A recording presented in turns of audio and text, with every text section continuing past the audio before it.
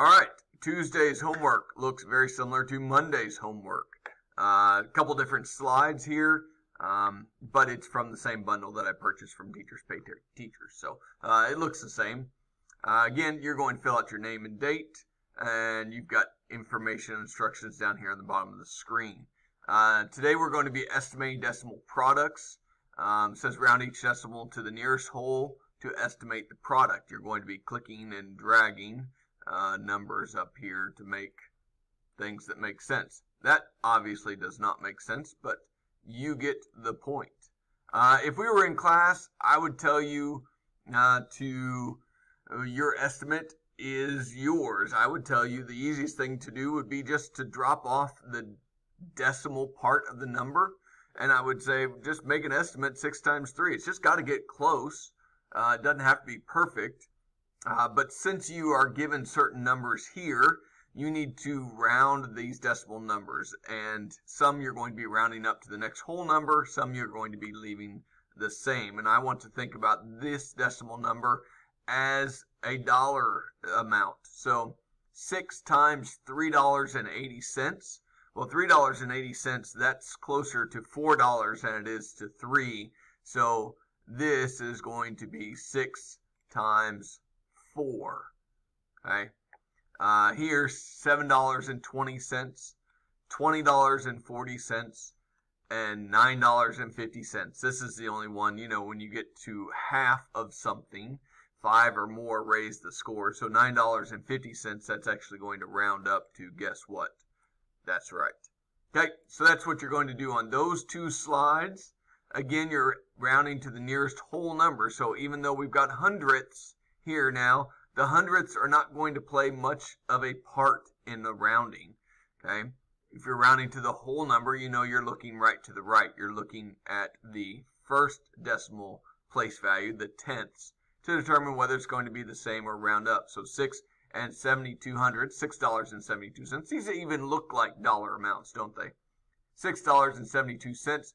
That's going to round up to $7, right?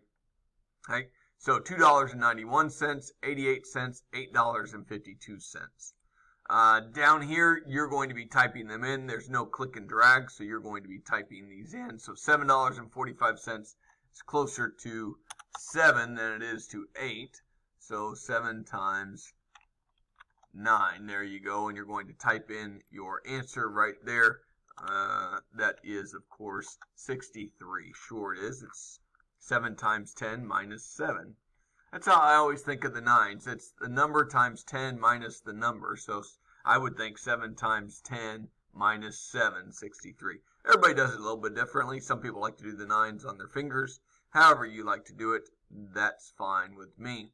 Next slide. Use estimation to circle the reasonable product. You'll notice that all these digits are the same. The only thing that has changed is the location of the decimal point. Changing the location of the decimal point goes from here, we have a 195 thousandths to 195. So 3 times 6 and 5 tenths. Again, I can think of money. 3 times $6.50. Would that be closer to 195 thousandths, 1 and 95 hundredths, 19 and 5 tenths, or 195? So I would click and drag here. 3 times 6 is close to 18. So 3 times 6.5, that's going to be a little bit more than 18 because 6.5 is a little bit more than 6. 19.5 sounds reasonable. So you're going to do the same thing for each of those. And in the last one, you're going to be placing the decimal points. So you're going to grab one of these decimal points and you're going to place it in the number. So 6 times 6 and 8 tenths times 7.